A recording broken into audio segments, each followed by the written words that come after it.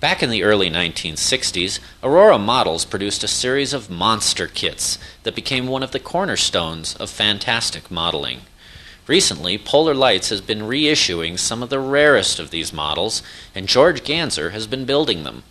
Here we have the Bride of Frankenstein kit, again, an Aurora release. I believe this is also 1965 or so. It came out about the same time as The Witch.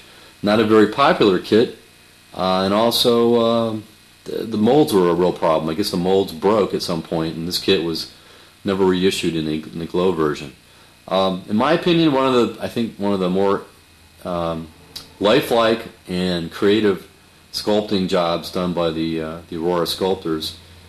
Well, one of the challenges with this kit is the glassware, and Polar Lights, again, this is a Polar Lights reproduction.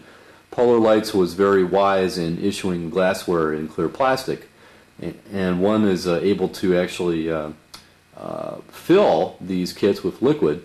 My main retort flask here has actually, the liquid is dried up somewhat. There's a smaller amount of liquid in there than when I started, after I built this kit, but it does show the liquid in the flask. I also tried to add a detailing of the liquid distilling over in that distillation tube, and put a little extra touch on the generator on the right. Take a little piece of wire and make a little arc so it looks like a Van de Graaff generator type. The Bride herself was a lot of fun to build. Very difficult to get the horizontal seam out of the arm and the body. You really have to do a lot of work to get that out. But it has to be taken out, otherwise the kit does not look real. I used, again, a bone tan base on the bandages, and then I did a very light brown wash, highlighted it with an airbrush on the high ends to make it look a little lighter, and then I went in with a raw sienna wash to really highlight up the bandages. And again, I would not suggest using white on this kit. The bandages should have an old yellow look. The sculpting on the face of this kit is pretty good. It looks a lot like the actress Elsa Lanchester who played the Bride of Frankenstein. What I did with the hair was I started off with a black base coat, and then I dry brushed in burnt sienna, raw sienna, and actually a little bit of yellow, I believe, to bring in some more of the highlights. And I even painted the streak black as well, and then just used gray and white to dry brush and bring out the highlights. I've seen a lot of people just paint that whole thing white, but if you think about it, if you've seen the movie, there's quite a bit of dark color that appears through that wavy streak on the right and left side, so it's important to get that realism in there. The face, again, is painted in a sort of a dead flesh. You must get that scar on the neck as it was in the movie, and again using some raw sienna, burnt sienna type washes to bring out some of the highlighting on the shadows of the face.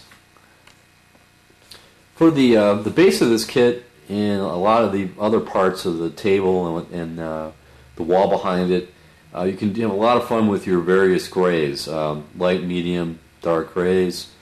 I used weathering washes on the base and also on the wall. It's very hard to see the detail on the wall because the kit's really blocking that, but I used the glazing technique to bring out the highlights in the wall, and a number of washes to bring out details on the base. And this was actually the first kit that I had entered in one of the Polar Lights modeling contests, and this one came in their first contest as a grand prize winner. So it's one of my favorites. The King Kong's Thronester. This is actually a Polar Lights reproduction of one of the rarest Aurora Monster Rod kits, and this was first put out by Aurora in 1966. Polar Lights put it out recently at the end of 1998. The main figure part of the kit, the Kong figure, was actually fairly difficult to build. The figure was sculpted such that the shoulder areas are very, very sloped, so there's still a pronounced sort of a shelf on the Kong's right shoulder, as you can see there. But I've seen that in most every kit that's been made.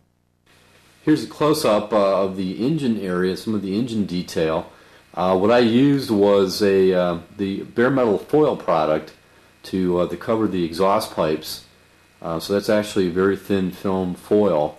Then the rest of the piping on the engine, I basically used an acrylic sort of metallic silver paint, and that was also used to paint the manifolds and the intake bells. Here's some of the detailing on the rear wheels.